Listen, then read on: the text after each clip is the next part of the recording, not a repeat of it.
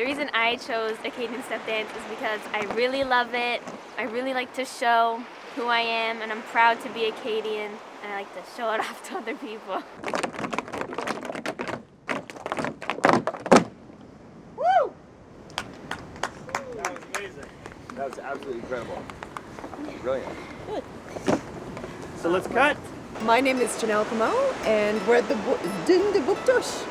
My name is Monette Boudreau, and I'm at the Din de Buktosh. I got involved in Acadian step dancing at a very young age. I started step dancing myself around the age of 4.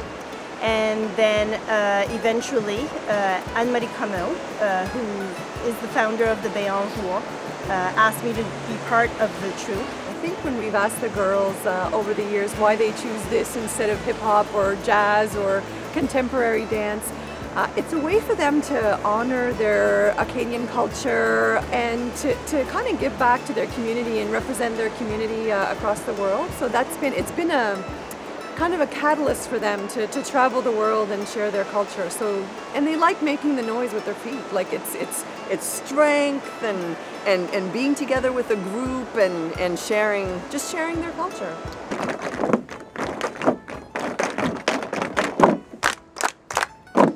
That whole feel of groups working together in unison, like working together as one body, as a team, I think is a lot of fun for them. They get to lose themselves in that, but they get to put a little bit of individual flair as well.